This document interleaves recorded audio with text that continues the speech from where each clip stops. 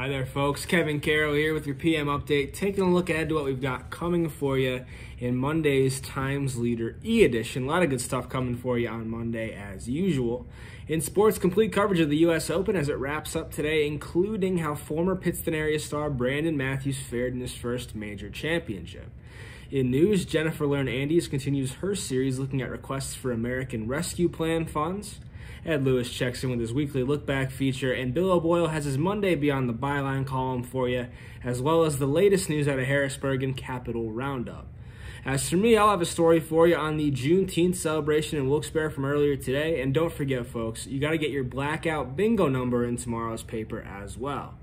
All of this and more only in Monday's Times Leader E-Edition. As always, folks, we thank you for reading, and if you're not already a Times Leader subscriber, all you have to do is call 829-5000 or head on over to timesleader.com/subscribe. That's all for now, folks. Thanks for watching. Enjoy the rest of your day.